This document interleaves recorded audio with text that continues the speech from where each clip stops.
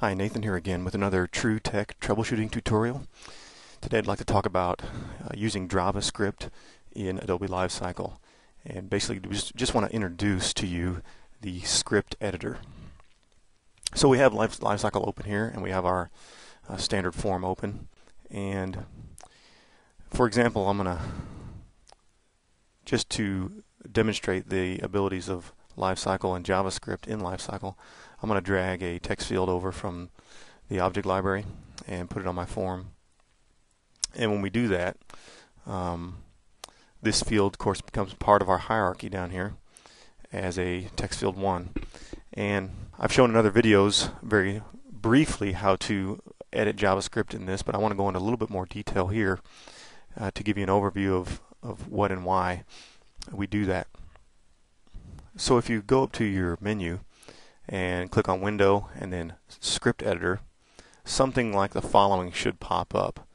And depending on how you have LiveCycle layout set up, it may come up as a extra top menu bar, or it may come up as just a separate window like this has here, and or it may come up on your side palette like that. But however it comes up, you have the freedom to move it around wherever you want. And I find it's very convenient if you have dual monitors to drag this window, especially with writing longer scripts, more than just a few lines, dragging this window to a second monitor, because right now it's covering up my objects, and if I want to select a certain object to edit the script of, I've got to move it out of the way before I can select the text field and then address the scripts underneath that text field.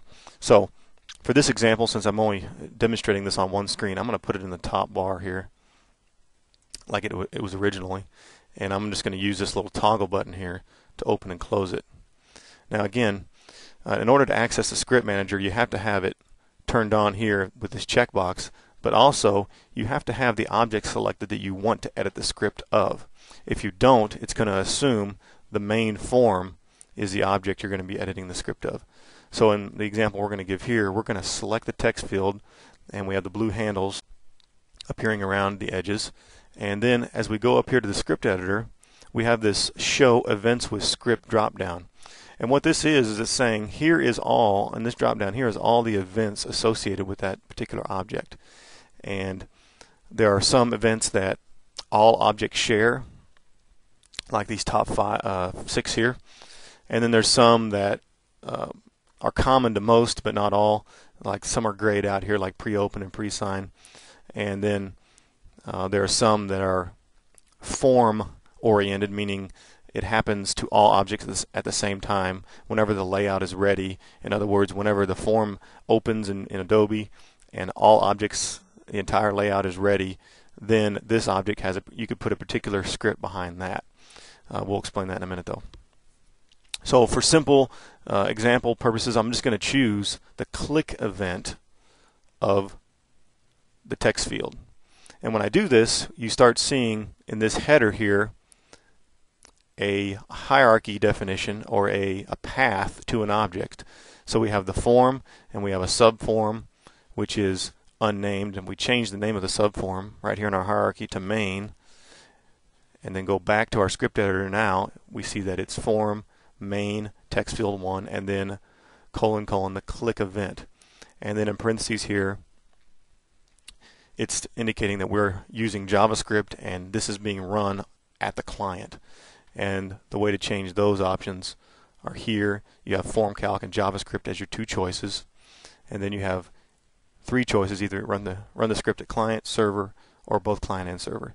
I normally, in all my forms are using the client because I'm not using the enterprise level version of Adobe LiveCycle. I'm just using the designer to create PDF forms that run individually on people's computers. But those 3 choices have to do with that. And so now we're in this click event, and we can start writing code. And so, just for example, I'm going to write a very simple code. This.rel value set equal to 111, and I'm going to put a colon at the end of that, just to keep with good JavaScript JavaScript syntax. That's not really required. And of course, after I'm done writing my code, there is a script syntax checker which can find some simple syntax errors that would cause your form not to work correctly. And so if I click on that, if I had something incorrect in my syntax, there'd be a red bar, a red highlight on the line where it found the syntax error, and which would help me to find and fix any JavaScript errors I had. And so now we can hide this, we can preview the form, and when we click on our text field, the value comes in. So now I don't want to go into a big long litany about JavaScript, because you can go to other websites and learn about that in other tutorials and other videos. But one thing I have learned over the years using JavaScript is that my hierarchy and my naming really does make a difference when I'm programming in JavaScript. And so I want to follow a standardized way of naming. And so what I always do first thing when I open a new form is I title the topmost subform of the hierarchy. I just title it form, and then if I only have one page, I would call it main. If I had 2 pages, I would name page 1 and page 2 page 2, and then I try to follow a standardized way of naming objects.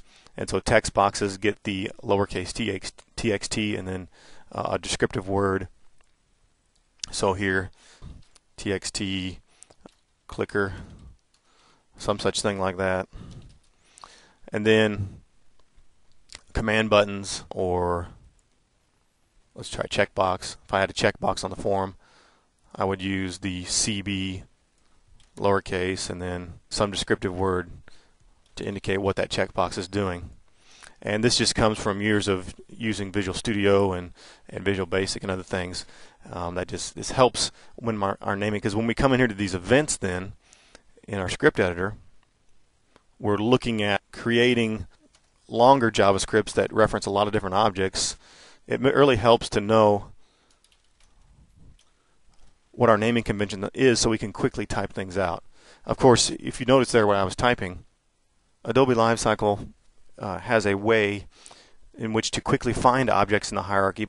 It has an auto-recognize feature, so if I begin to type out an object by typing the first in the hierarchy, which is here, form, and then hitting the period, it gives me a list of options underneath that part of the hierarchy.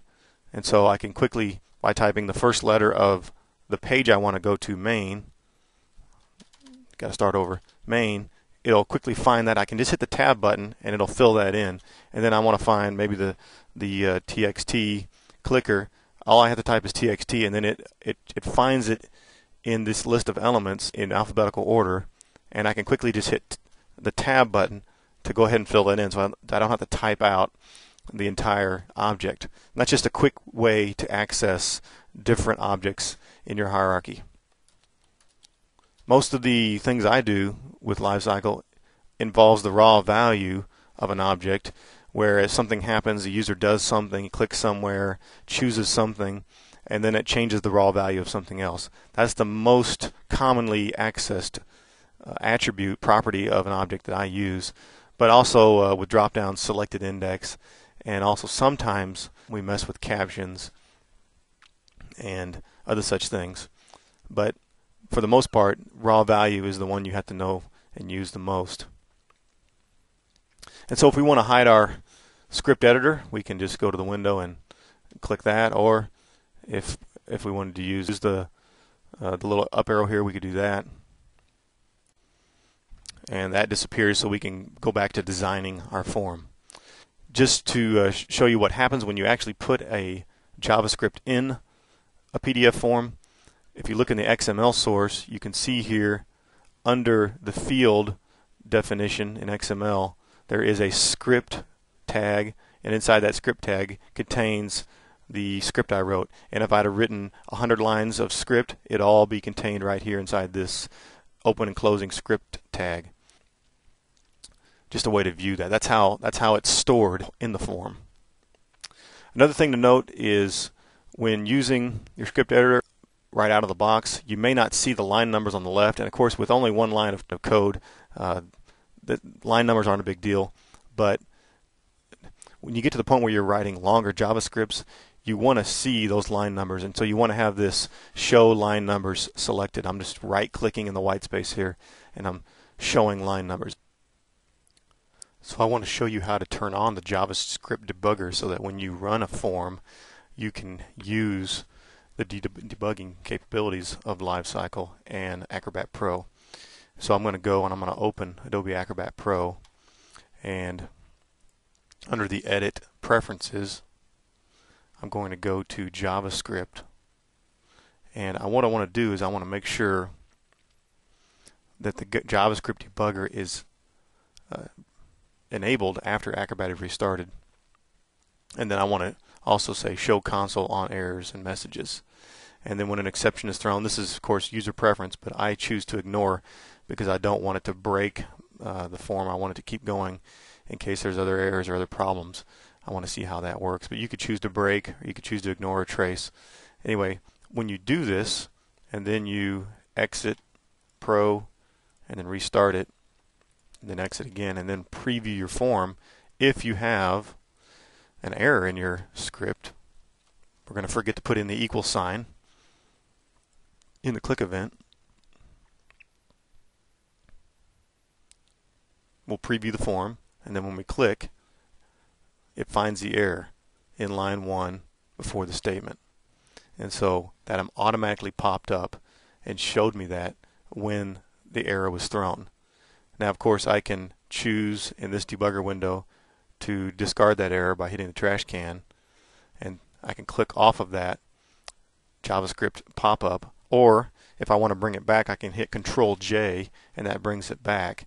But since I have that enabled to show when an exception is thrown, it'll automatically come up when I click the text field and the error is thrown again. So that's a quick introduction to JavaScript and the script editor in Adobe LiveCycle. Thanks to all those who have been subscribing, and thanks to all those who have left comments. Please continue to do so. Check out the blog at truetechtroubleshooting.blogspot.com, and remember that IT problems are usually simple, but they're never easy. And we'll see you next time. Thanks. Bye.